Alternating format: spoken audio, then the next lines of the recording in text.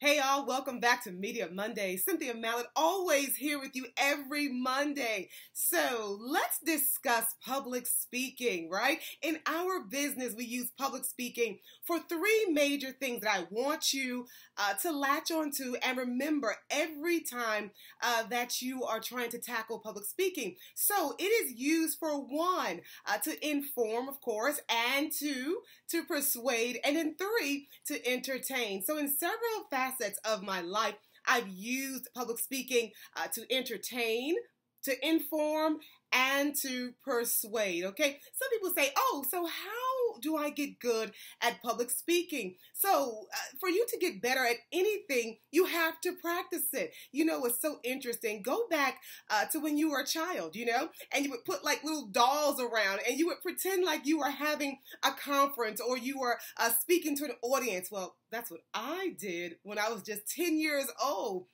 Fast forward, we are here. So get you an audience. Maybe it's your children. Maybe it's a group of friends. Maybe it's 2 or 3 people.